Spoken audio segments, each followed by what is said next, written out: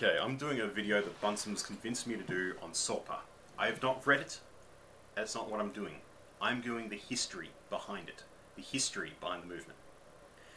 International copyright used to be protected by a treaty that covered three things: news and reviews. Let's face it, you can't talk about something without referring to some of its dialogue or showing some bits and pieces of it. It's usually better for the companies to have some good or bad press out there so people can make up their own minds. Excuse me. So what? The second was using minuscule bits of people's works for quotes or parts of your own reviews of those works, or for subject matter for your own books. It was usually good publicity. Once again, people usually didn't mind. Third and final was parodies, art and comedy, and since that made everyone laugh and gave you good publicity once again, nobody minded.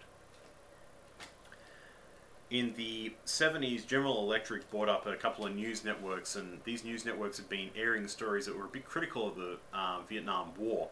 And funnily enough, after General Electric, who made fighter bombers and made them back then, bought up those networks, the news stories sort of changed their tone a bit and were a little more uplifting.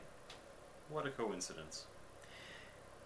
And up until the early 1990s, when the VHS revolution hit, it was actually really expensive to start, even then, to start splicing together your own videos and making your own presentations with a visual appearance. And up until that point, I know that the British Broadcasting Corporation could put in a red note to put the kibosh on a story before it ever went to air. So what's changed now is that there's a big move against being able to film stuff yourself, so you've got your own proprietary footage of things. And people have also got cheaper access to computers and cameras and the internet.